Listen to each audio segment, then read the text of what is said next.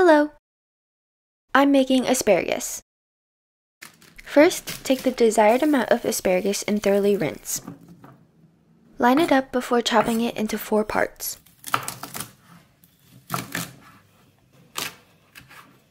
Take a handful of garlic and chop the ends off each piece. Dice the garlic into small pieces. This helps infuse the flavor to the asparagus. In a pan on medium to high heat, add oil, the diced garlic, and half a teaspoon of black pepper. Mix and then add in the asparagus. Stir right away so the garlic doesn't burn. Then add a light layer of salt and mix for 5 more minutes.